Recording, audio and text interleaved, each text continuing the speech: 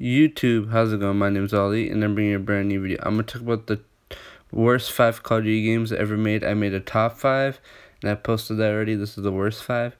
The 5th spot would be Black Ops 3, and I liked Black Ops 3, but it wasn't great. The new movement system was not. I'm not a fan of it, so that's why that's in the 5th spot. Number 4 would be COD Ghost, cause Respawn sucked in that game, but S&D was amazing, so that's why I put it on the 4th spot. And then Call of Duty 3 is one of the first Call of Duties ever made on console. It wasn't that great. I didn't like it that much. And then the 2nd spot would be Advanced Warfare, in my opinion. That introduced the new movement system, and I didn't think that was that great. Like I said, I don't like the new movement system. And the 1st spot, the worst Call of Duty ever made, Infinite Warfare by far. That game just sucks. The bullet registration, the movement, all of it was just horrible. But yeah, that's the worst 5 Call of Duty games in my opinion.